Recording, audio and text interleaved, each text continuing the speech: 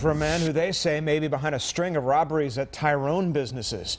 They now believe they've identified his car, seen here, a silver Hyundai. The car was outside the site of the most recent robbery at O'Reilly Auto Parts and Sonoy Road this morning. According to police, the man entered through an unlocked rear door and fired his gun twice. Once when an employee startled him, and once when a customer tried to run into his vehicle.